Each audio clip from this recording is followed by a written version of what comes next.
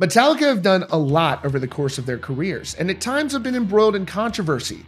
But when you think of controversy, you'll hardly associate it with the band's all-time classic ballad, Nothing Else Matters. But for one rock star in a new podcast, he says he actually received a phone call from James Hetfield offering an apology related to the song.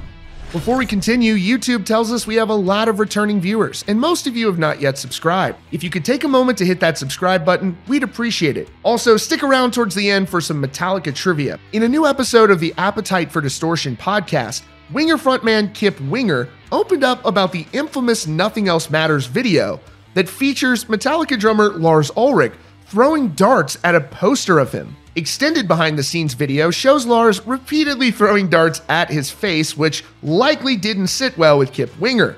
But during that podcast, Winger revealed he actually received a phone call not from Lars Ulrich, but one Metallica frontman, James Hetfield, who called to offer an apology. Winger spoke of Lars saying, "He's never apologized, but James Hetfield called me about a year and a half ago and apologized for the incident. James was really cool. James is the kind of guy I can totally be friends with. And he was very sincere. It wasn't like he just called to apologize and then blow me off. He's actually texted me a few times. We text every now and then. I don't think Lars would ever call me to apologize.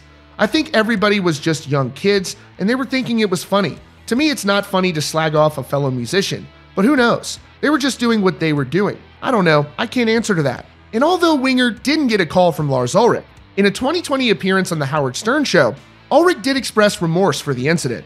He said, "In the Nothing Else Matters video, which was filmed at the studio while we were recording the Black Album, we had a dartboard. We'd get Cream magazine, Circus magazine, and we'd take posters of people who looked particularly obnoxious and put them up on the board and throw darts at them. There's a shot in that video of me throwing darts at Kip Winger. To this day, I apologize when it's brought up in interviews. It was nothing against Kip Winger personally." And as for Winger, although he wasn't appreciative of the incident, he does sound more understanding, and with what Lars is saying, it definitely makes sense. You really don't often hear anything negative about James Hetfield. This says a lot about him that he called to apologize. For those of you that stuck around, I want to get into some Metallica trivia. One question, answer it in the comments, and don't Google. What was the name of the original bassist, and what was the reason for his departure? Drop a comment down below, and don't forget to check out the recommended video on your screen. And if you haven't subscribed yet, be sure to subscribe for the latest rock news.